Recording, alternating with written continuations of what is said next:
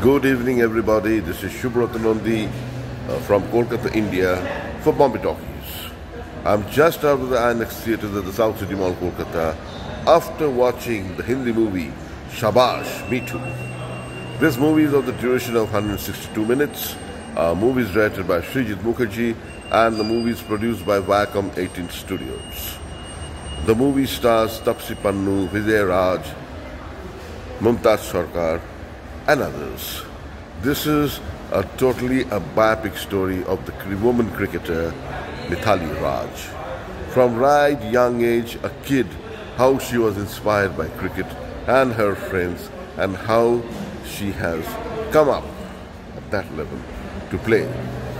First the club cricket, then the national level camp, and the push and pull, the non-support of the other players instantly. Now she won over the hearts of the other players, and then continue to the national level games, etc., and then push and pull.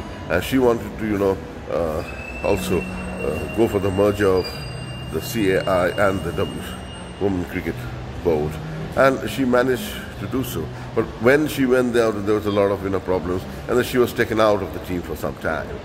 And then what happened? The new coach, the lady coach, realized that that's a mistake they have done. And in the right time, in the 2017 World Cup, just before that, Mithali Raj was brought back into the team. You see, I'm sure director Srijit Mukherjee and his team can make a much, much better movie than this, and a much better biopic. Here you see the movie is too lengthy and the script is drifting away. And see, this is a match sport. So it cannot be an easy win, an easy go through. There has to be match pressures, tension, reaction, action, all involved together. Then only the things will stand. If I were to rate this movie, I would rate this movie 5 out of 10 only. And according to me, the movie is average. All of you, take care. Bye-bye.